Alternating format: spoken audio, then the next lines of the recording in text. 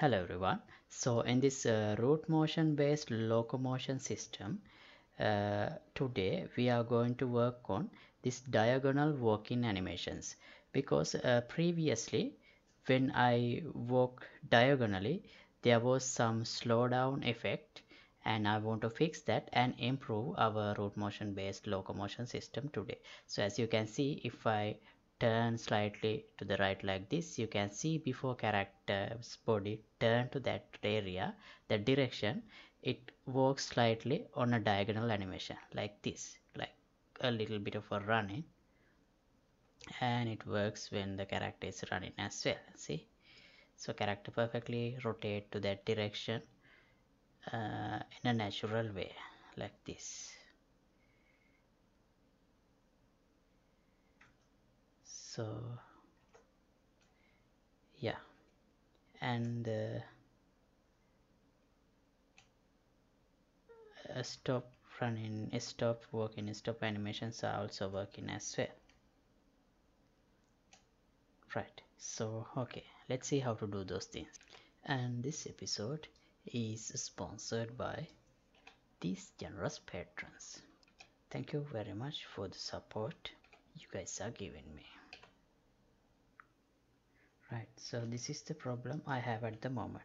This works fine when I walk straight, but when I try to turn, if I turn like this, you can see for an instance I feels like character is walking in slow motion.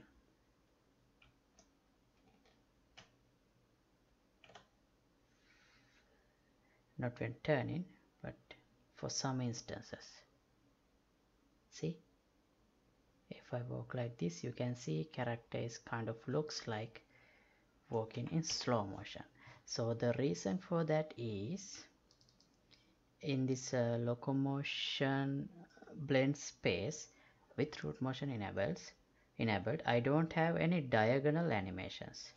All I have is this strafe walk, strafe running, and walk forward walk running. So those are the only stuff I have. So when the blend space is playing in somewhere like this, you can see this slowdown effect. So we need to prevent that. So for that I have imported this diagonal L and diagonal R animations, which does not look ideal, looks like something is wrong because you can see the location is changing. Alright, right, so when I in the Rootmotion settings, when I select reference pose instead of animations first frame, I think that problem goes away. Yeah, now let's check. Yeah,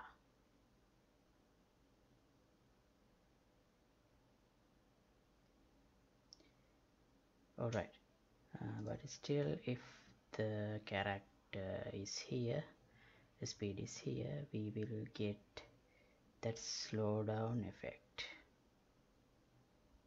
So how to get rid of that? What we need to get rid of is this interpolation. Right, anyway, let's check how it looks now.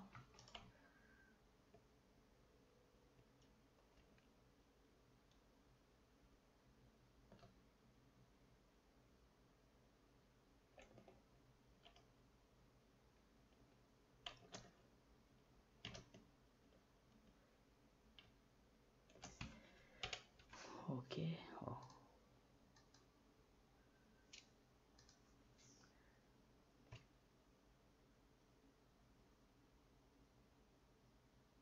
so these are the problems. Let's try something like this. In the horizontal axis, instead of 4 divisions, let's add 8 divisions, and let's add and for the forward axis, instead of 2 divisions, let's add 4 divisions, and let's add these 2. Oh, that doesn't work. Oh wait, let's see.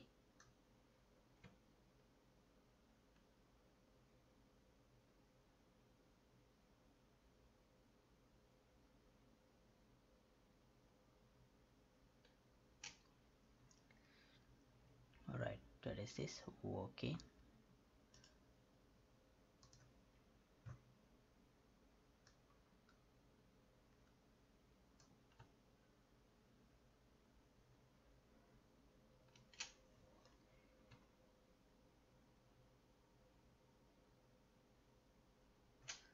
Right. Let's see how it works now.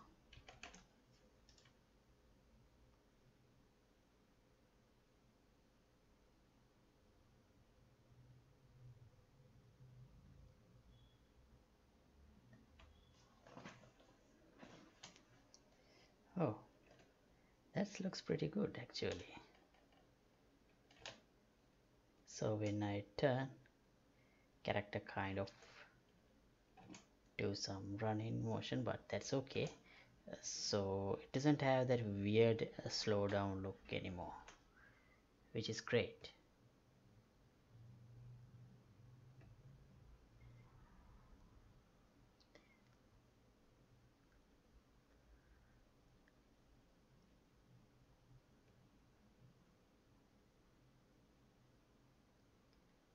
If I completely turn, the camera character turns like that.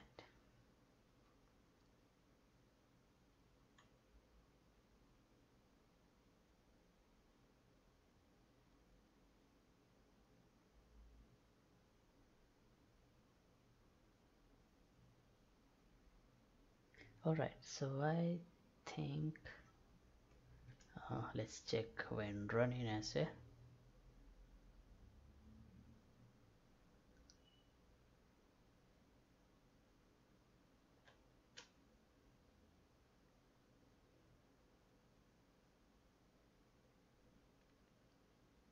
Yeah, it looks alright.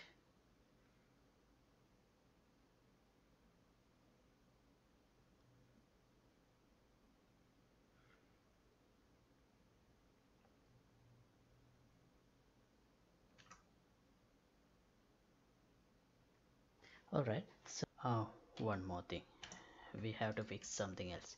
So as you can see here, when I walk forward and stop, it plays the stop animation accordingly, so like this.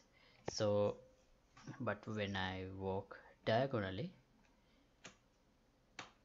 let's say like this, so here character goes indefinitely without stopping. Now at the moment I have actually released the moment key.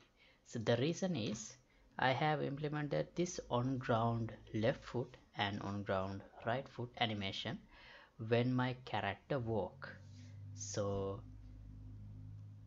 I have to implement this animation event in the diagonal walking as well, because otherwise that event will not be fired and the stop animation will not be played, so the character will work continuously. Right, so when the left foot touch the ground, I play the on ground LF touch, okay, like this, and right foot like this. Okay, so let's do the same. Add notify on ground LF and on ground RF. Do the same for the right diagonal animation on ground LF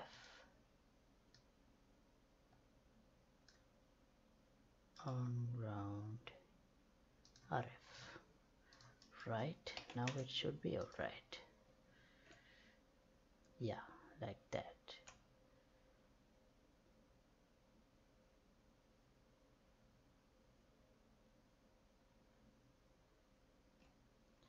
Well, not quite. Let's see again.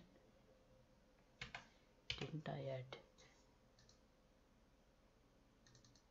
Ah, sorry, I haven't added to the R. I have added left strafe, not the diagonal animation. Okay. LF.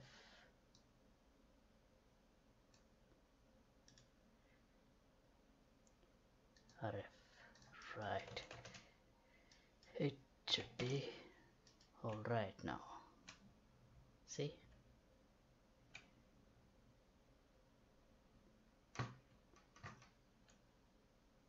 Okay. Now the character stops smoothly.